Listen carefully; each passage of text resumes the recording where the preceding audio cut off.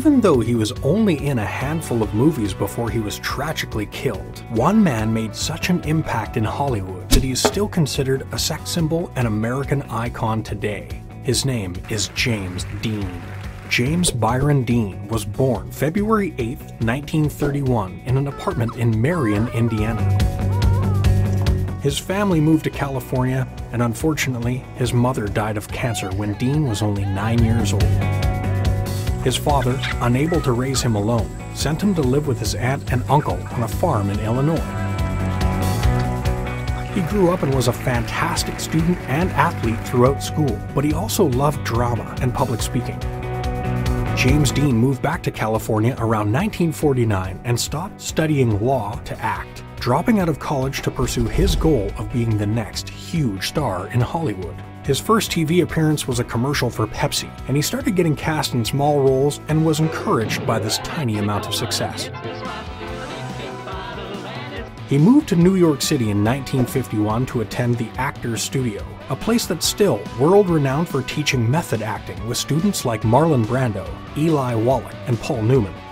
James Dean started getting more attention from his performances and returned to Hollywood, where he starred in an adaptation of John Steinbeck's novel East of Eden in 1954.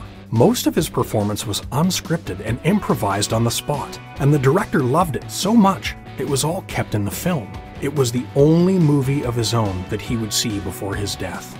His second and most well-known movie, Rebel Without a Cause, was filmed in 1955. The lead role of Jim Stark, an angry, rebellious teenager who resents his parents, was perfect for James Dean, and it would go on to become a huge hit, especially with teenagers, who at the time could identify with the character. His last film was called Giant, starring Elizabeth Taylor and Rock Hudson. The movie was made in 1956, and the last scene of the show had to have Dean's words dubbed over by another actor because he had died during the filming. In 1954, James Dean fell in love with racing. He trained and drove in different professional events with the hope of one day competing in the Indianapolis 500. His favorite car was a brand new Porsche 550 Spider that he nicknamed Little Bastard.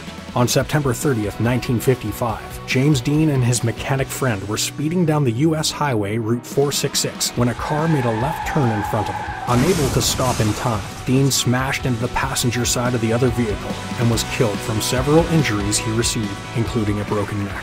James Dean is still regarded as a magnificent actor and film legend today. He was 24 when he died.